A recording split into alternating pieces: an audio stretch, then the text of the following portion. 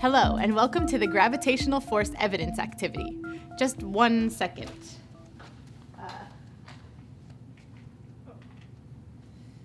Thank you. She always forgets her helmet when she climbs ladders. Safety first, remember? I forgot. I will remember. You should latch it, too. Okay.